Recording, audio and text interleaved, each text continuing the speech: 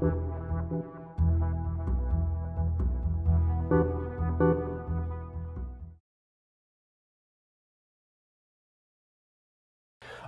welcome back. So last time we wrote down the Lotka-Volterra predator-prey model, which is a coupled differential equation of two variables, x and y. And x represents my population of bunnies, y represents my population of wolves, and they're kind of interacting. So wolves are eating bunnies, wolves need to eat bunnies to keep alive and things like that. And what we're going to do right now is we're going to try to integrate this system using our forward Euler scheme that we derived before. This is forward Euler. And then we're also going to use a really fancy built-in MATLAB command called, it's not that fancy, but it's really, really useful, called ODE45. This is a fourth order accurate Runge-Kutz integrator with a variable time step. This is a really good all-purpose integrator. Okay, so this is my all-purpose integrator. Okay, integrator just means that it's stepping my ODE forward in time. It's building up a trajectory by adding up this right-hand side. Okay, so I like this formulation where I say my differential equation equals some right-hand side function of my vector of x and y. And this is my right-hand side function. It itself is a vector, and it returns these rows. Okay, so that's the first thing we're going to do, is just make this function for our right-hand side. Okay, so in MATLAB, I'm going to make a function, and it's going to return my right-hand side. So let's call this d population. My delta population is equal to my Lotka-Volterra model. And this Lotka-Volterra model is going to have a few parameters. So maybe eventually you might want to have some of these be time varying. Maybe A is bigger in the spring. Maybe bunnies exponentially grow in the spring, but not so much in the winter. So for now, we're just going to have A, B, C, and D as numbers. But eventually, we might want to have time dependency. So I'm going to let this be a function of time. I'm going to let this be a function of my population, pop. And pop is going to be a vector. So here, pop is going to be this vector of x and y. That's my state. It's called pop here. I'm just calling it pop so that there's nothing confusing. Okay? And then I also have to give it A, B, C, and D. And I'm going to make these explicitly variables in my function in case I want to change them later. So A, comma B, comma C, comma D. So I have this function called LV model, my Lotka-Volterra model. It takes in time, a population vector, and my constants A, B, C, and D, and it spits out the right-hand side of this function. Okay, so dpop is equal to, maybe I'll just make a comment that pop of 1 is equal to bunnies. This is just a comment. Okay, the first entry of this population vector is my number of bunnies. The second entry of my population bunny vector is the population of wolves. And this dpop, the delta population, the right-hand side function, returns this dpop vector. And so dpop is going to itself be a vector. And this vector is just going to be this right-hand side here. Okay, so maybe I'll define x equals pop of 1, y equals pop of 2. And dpop is going to equal a times x minus b times x times y. Okay, that's this first row here. And the second row is minus c times y plus d times x times y. Okay, relatively simple. So I'm creating this function, which is just, it essentially returns the right-hand side of this differential equation. And it's a function of the current population vector x and y, and my constants a, b, c, and d. Okay, so let's save this. Control S. MATLAB wants me to save this as a file called lvmodel.m because my function is called lvmodel, so MATLAB really wants me to save it as the same name as the function. Okay, so now I have that right-hand side function in MATLAB, right? I have this thing as a file. And so what we're going to do, I'm going to clear all, close all CLC. This is going to be my main file, and I'm just going to save it right here as integrate main.m. And the first thing I'm going to do is I'm going to just define my A, B, C, and D parameters. And you can play around with these, try this out, try different numbers, and see how the behavior changes. It's kind of interesting. So A equals 0.4, B equals 0.4, C equals 0.5, and D equals 0.1. I just played around with these and found some interesting values that look kind of cool. Okay, I'm going to come up with a delta t. And I'm going to start out with a small delta t because I want to see if I can get an accurate integration. And we know that using smaller delta t's usually makes things more accurate, kind of more approximately, I'm approximating my derivatives better. And I'm going to integrate for a time span of 0 in increments of dt up to 50. So I'm not telling you what the units are. You could think of these as years or months or days or whatever the time scale is. This is a dimensionless model. And finally, I'm going to have an initial condition. My pop at time 0 is going to be a vector, and I'm just going to start out with something like 2, 2. Okay, 2 and 2. And maybe I'm working in units of 1,000, so this is 2,000 bunnies and 2,000 wolves, something like that. Okay. Okay, good. So we're ready to actually try these things out. Now let's try our forward Euler scheme. And our forward Euler scheme is relatively straightforward. We're essentially just going to run this iteration multiple times for every dt in our time span. Okay, so I'm going to keep track of all of the states at all of these times so I can plot and look at the time history. So I'm going to create a big vector called pop, big capital pop, population. And pop : 1, my first column of pop, is going to be my initial population. Okay, my first column of pop is my initial population. And then every time I step this forward, I'm going to get a new column vector with bunnies and wolves. And I'm going to tack that onto the end of this big population matrix. It's going to grow and grow and grow. And it's going to be size 2 by however many dt's I run. And I'm going to be able to plot the rows of this and plot bunny and wolf histories. Okay, so now for k equals 1 to 50, the length of my time span divided by delta t. You can do this a lot of ways. This is just what I'm doing. So I want a bunch of delta t's. I want 50 divided by delta t. I'm going to say pop of the k plus 1th column, my new column, my k plus 1th column of population, is equal to my old kth column of population plus delta t times my right-hand side of my old population. So plus dt times my right-hand side evaluated at this particular population. Okay, so this is, my right-hand side is this lvmodel.m, so lvmodel. And I'm going to call this with, it doesn't matter what the time is, I'm just going to call this with time 0. This thing doesn't vary in time. Or I could do it k times dt, that's my time. And the next argument of lvmodel was my population vector. So we're going to give it pop, the kth column of pop. So I want to evaluate this right-hand side at x and y at time k. That's pop : k, the kth column. And then I also have to give this function my a, b, c, and d parameters.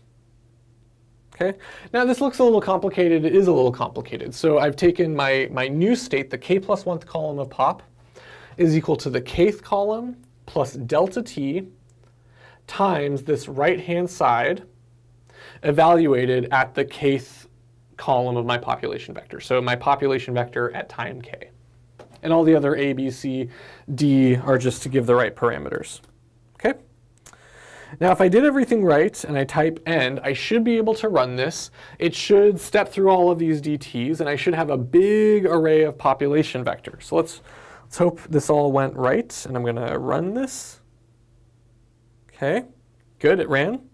And now if I look at the size of pop, it's exactly what we think it should be. It's size 2, so it has 2 rows, one for bunnies, one for wolves. And it has 5,001 entries for each of them. So these are the populations of bunnies and wolves at each of these DTs, all the way from 0 up to time 50. Okay?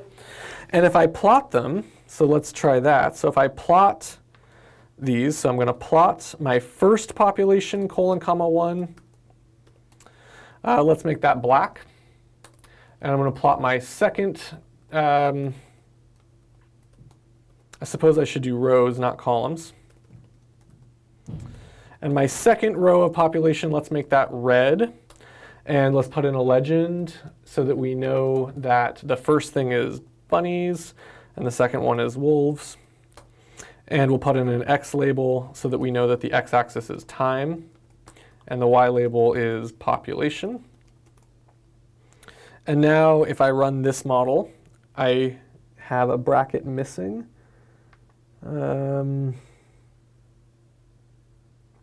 Right. Okay. Okay, and I should hold on my plot so that I get both of these plots. Okay, beautiful. So here we see the output of our Lotka-Volterra model. And this was relatively easy to code up. It only took, a few lines of MATLAB code to make a nice simulation of this predator-prey system. So this is actually pretty cool. We took this system that's been around for almost 100 years, and we plugged in some numbers into MATLAB, and we actually got a simulation of this population dynamics in our computer really quickly. So this is very cool. And what we see is that both of these populations are growing and shrinking and growing and shrinking. They're oscillating, and they're out of phase. Okay, and there's a real interpretation to this, which is that if I have a certain number of bunnies, it can only sustain so many wolves. Okay, so the wolf population goes down. But then, because there's less wolves here, the bunnies just exponentially grow, right? This is great for the bunnies. So they shoot up and have a huge bunny population. Well, now that there's a lot of bunnies to eat, the wolves catch up and they start to grow. A lot more wolves are born. And as more wolves are born, they get hungrier and they eat a lot of the bunnies. So the bunnies dive down and the system oscillates like this forever, where these two populations are out of phase. So this is a really interesting model for predator-prey. You can model it as an ordinary differential equation. You can simulate it in MATLAB using some kind of a cooked-up forward Euler scheme. Now the last thing I'm going to show you is, if you want to, you don't have to do your own integration scheme. You can use this built-in MATLAB function, which I'm a huge fan of. Okay, so I'm going to comment out all of my forward Euler stuff. And so now this thing, I'm not integrating using forward Euler anymore. So now instead of doing forward Euler, I'm going to integrate using ODE 45. So I'm going to say, now ODE 45 has its own syntax, and I'll tell you it takes 3 things in. So t comma y equals ODE 45 of. Now ODE 45 takes in 3 things. It takes in a right-hand side function. That's this LV model right-hand side function. It takes in a time span. So this t span, how long we're going to integrate for. And it takes in an initial condition, this pop 0. So that's all I have to give it, and it's just going to figure this out. And it wants my right-hand side function to be just a function of time and the vector. So I'm going to make it into a function by using this, this function wrapper, this handle in MATLAB. So I'm going to make this just a function of t and y, LV model. And LV model takes in t, comma, y, comma, a, comma, b, comma, c, comma, d. And all that this is just fancy MATLAB language. So at t comma y means I'm taking this big function of lots of variables, and I'm going to lock a, b, c, and d into place. I'm going to plug numbers into a, b, c, and d, and I'm only going to let these two variables vary. T and y are the only things that are going to vary. So that's what at t comma y means, is that I'm creating a function of just time and y by taking a big function of t, y, a, b, c, and d, and I'm going to lock in a, b, c, and d. Okay, this is a really powerful technique in MATLAB called function handles, and MATLAB wants us just to have a function of t and y. Okay, and I'm using this y vector. So y in MATLAB is often the state of an integration, and so y is really going to contain our whole vector of bunnies and wolves. Okay, if you want, I think you could call this t comma pop, and you could just replace all of the y's with pops, populations. That's fine too. Okay. So I have my right-hand side function, LV model, good. And then I have to give it my time span, how long do I want to integrate for, and my initial condition, pop 0. Semicolon, so it doesn't spit out a bunch of words. And then, now that I have a new variable y that's containing all of my information, I'm going to say plot y first column in black, hold on, and plot y second column in red. And if I run this, ODE45 should be doing all of the work. And I get exactly the same population dynamics, but I used ODE45 instead of forward Euler. Okay, so this is pretty nice. ODE45 is way more accurate. It's way better than this scheme. So if you have a chance, play around with ODE45, try it on some right-hand side, some vector fields, get a feeling for it. You can always type help ODE45 or doc ODE45. But it's pretty simple. You just, it's a one-line command, and you get this whole trajectory very quickly. Okay, so the last thing I want to do, now that I have, so size of y, and let's say that this is, let's rename it pop. So pop equals y. Size of pop is 5001 by 2. So ODE45 spits out columns instead of rows. And so what I want to do, the last thing I want to do is I want to plot the bunny population on the x-axis and the wolf population on the y-axis. And that's easy to do in MATLAB. I can just say plot the first column of pop against the second column of pop. And I'm going to do an x label. And this is bunnies. And my y label is wolves. And we get this very interesting diagram. This is called a limit cycle. And what this is showing is in time, this thing is just going around and around and around. First, the wolf population explodes as the bunny population decreases, and then vice versa. So I guess it's probably this way, and then down, and then up, and so on and so forth. Okay, so pretty interesting. Interesting dynamics. Actually, maybe it's this way. Well, you can figure out what direction things go by just tracing out how these populations vary in time. And so this is another interesting way to plot your information. So this is called like a phase diagram, where you plot these variables against each other. Okay, so this is just a really, really quick overview of ordinary differential equations, how to write them down, how to integrate them in MATLAB. There's tons and tons of interesting phenomena that can be modeled using ordinary differential equations. Lots and lots of them can be simulated in MATLAB. This is a really powerful tool to, write down some model for a system and then start actually looking at it and seeing, does this make sense in terms of my intuition for the system? Okay, thank you.